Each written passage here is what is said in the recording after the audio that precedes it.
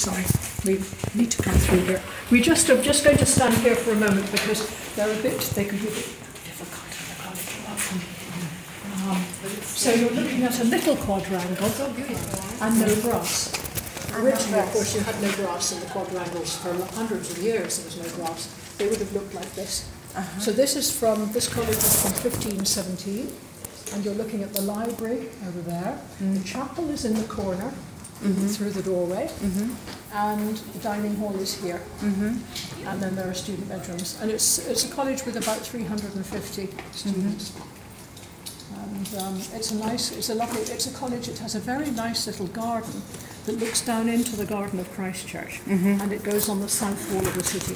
It's really nice. So this is Corpus Christi.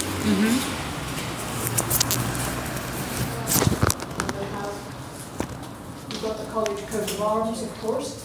On the college coat of arms, you've got two things. You've got 3 owls, because one of the founders of the college was called Alton. He was a bishop called Alton.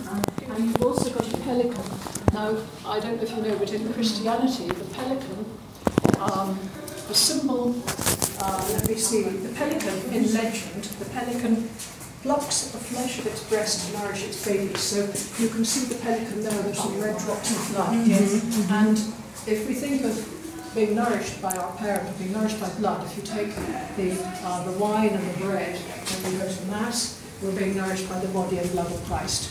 So it's one of the symbols of Jesus, of nourishment from our parent, really. So the top of if you look at this, if you look at the top of the column there, you have a pelican there, and the pelican is plucking at the flesh of its breast, as I say.